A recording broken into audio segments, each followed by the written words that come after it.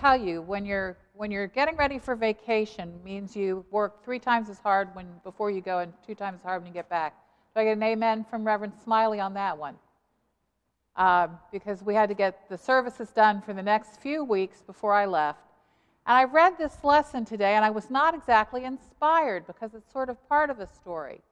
I almost titled this sermon, Cleopas and the Other Guy.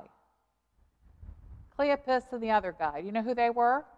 Elaine just sang us the part of the lesson we didn't read today. We've been in John's Gospel for the last couple weeks, and we're going to go back to John's Gospel, but today we switch over to Luke, which is a little bit different understanding, a little bit different sequence. Because in John's Gospel, if you remember last week, we talked about Thomas not being present when the disciples were gathered together. Jesus showed them his hands and his side, and Thomas said, I'm not going to believe it until I'm there, and then he breathed the Holy Spirit into them. This is a little bit different because in Luke, Luke is the author not just of the Gospel of Luke, he's the author of the Acts of the Apostles as well. When we get to Pentecost, we will go to the 2nd chapter of Acts to read that story. So the disciples in this account haven't quite received the Holy Spirit yet. And this is what happens after Cleopas and the other guy, the unnamed follower of Jesus, are on the Emmaus Road and they meet him. Because it says at the beginning, while they were still talking about this, Jesus himself stood among them and said to them, peace be with you. Same message as John's Gospel. Jesus always comes with a message of peace. But he is coming as the Cleopas and the other guy, the unnamed disciple, are explaining to them what happened on the road. And Elaine just sang that. That's one of the reasons we had her sing a song about the Emmaus experience, which was read in another year in the lectionary, but not this year. If you remember the story, Jesus appears to them, but they don't know who it is. They're walking on the road. Their hearts are broken because they thought he was the one. They thought he was the one who was going to redeem Israel, and their hearts are broken because they're talking about the empty tomb and what it might mean because they're still not sure that he's been raised. They think perhaps his body has been stolen. And they see a stranger who says, what's going on? And they're like, are you the only guy in Jerusalem who has no idea what's been happening? And Jesus then explains to them, using the scriptures. For Jesus, the scriptures meaning the Hebrew Bible, the Old Testament, not the New Testament. There wasn't a New Testament at this time. And he explains to them how everything of God's promises, every single one of God's promises had been fulfilled in Jesus. And then he pretends he's going on along, and they say, oh, please come in and stay with us. Hospitality is so crucial in this culture, as well as it should be in our own. And when Jesus breaks the bread, their eyes are opened, and they understand that this is the Lord that they have seen. And then he disappears from their sight. And even though they had been walking this long road, they were dejected, they were exhausted, they turn and they run back to the disciples and they say what they had seen. And Jesus, as he does in John's Gospel, shows up apparently in another locked room or another place where the disciples are gathered. He shows up without being asked, without being invited, without having a key to the place. Jesus is in their midst. And he says, peace be with you. And what do they think? They think he's a ghost. Now, if you remember, this isn't the first time they thought he was a ghost. They thought he was a ghost when he walked to them on the water to calm the storm. Now they think he's a ghost because they can't quite wrap their heads around what the women have said. And the women in Luke's Gospel had gone back as the messengers had told them and told them that he is alive and he's going to see you as he promised. But they're scared and they think he's a ghost. And he does what he had done with the disciples in that locked room in John's Gospel. He shows them his hands and his side, and he says to them, touch me. And then my favorite line in this, what do you got to eat? Because Jesus likes a good meal. Remember how during Lent we spent all those times talking about the meals that Jesus ate with sinners, with disciples, with crowds gathered on a hillside?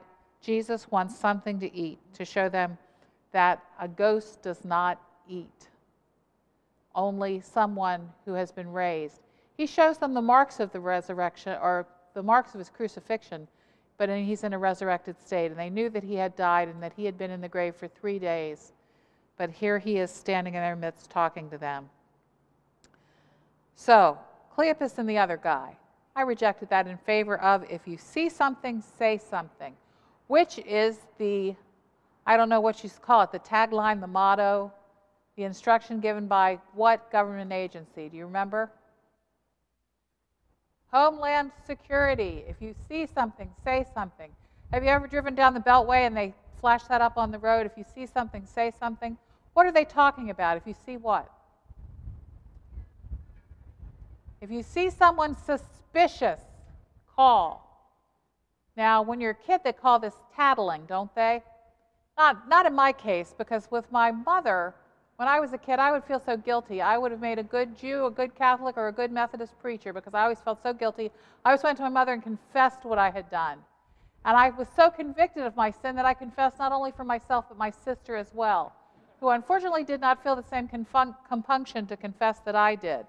But I really was trying to clean up her act as well as my own. But if you see something, say something. If you see something suspicious. Now, we all know that this is not a bad thing unless it's taken out of context, which we unfortunately see now. A friend of mine, a pastor, who is now serving in Michigan, but he's still a member of the Baltimore-Washington Conference. I've known him since he was 15 years old, was feeding ducks with his son in his neighborhood, and someone called the police and said there's a suspicious man outside. And the police came and harassed him because he was black. He was in his own neighborhood, feeding ducks with his son. And the media is full of stories right now about Asian Americans who are being harassed in the streets. If you see something, say something. Not if you see activity that looks really like something wrong, but now we're just looking for trouble everywhere. And I said a few weeks ago in the sermon, those who look for trouble will always find trouble. But what are we called to be witnesses to? Are we called to be witnesses to the things in life that are suspicious, or are we called to be witnesses to the things of life that give hope and peace and Jesus Christ that we give to the world? That's what we're called to see in the world.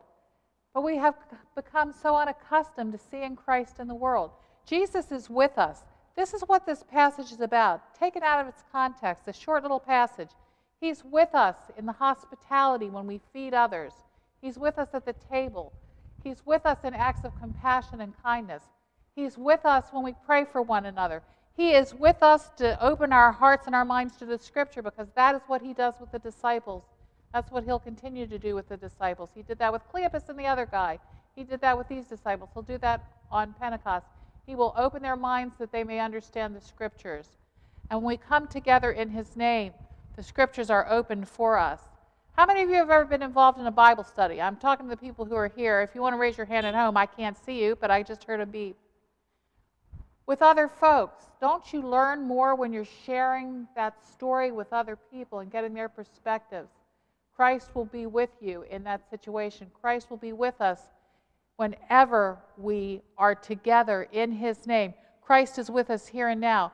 Christ is with our neighbors. Some of them are probably hearing Christ's name for the first time in a while. I remember several years ago, I was doing a service, and it was on Ash Wednesday, and one of the elderly members of my congregation had a caretaker who brought her to church that evening, and she had her 8-year-old daughter. And her daughter looked at her during the service and said, "Mommy, why is that lady cussing?" And she looked at her and said, "She's not cussing." And she said, "She keeps saying Jesus Christ." Because the only time the child had ever heard Jesus Christ was when someone was using his name in swearing. Now, we've got to get better at looking for Christ in the world. We've got to get better at looking for Christ in the mirror. We've got to get better at looking for Christ in each other, because then the presence of Christ will inform our ministry, open our hearts and our minds to the Scripture, and we will extend hospitality and grace and peace to everyone we meet. I told you that this afternoon the youth are gathering and they're going to do a photographic scavenger hunt. There are some things like photograph a bug or a spider web or something above you or something below you. But one of the things on the list is photograph something that reminds you of the resurrection. I have a friend that I take pictures with often, and my friend has a collection of photographs through the years that he's taken, and he posts them on Facebook, and they're always of hearts. Sometimes it's a heart someone's drawn on the sidewalk, but more often than not, it's a heart in nature, a heart-shaped leaf or a rock or a stone, or something that just sort of shows up in the water that looks like a heart. And he'll post it every day, and he'll say on his Facebook page, "Where did you see love today?" And people will answer, "I saw love when my neighbor came over and brought me dinner. I saw love when my child came up and threw his arms around my knees and hugged me tight. I saw love here. I saw love there. Now, the thing is, when you start seeing hearts, you start seeing them everywhere.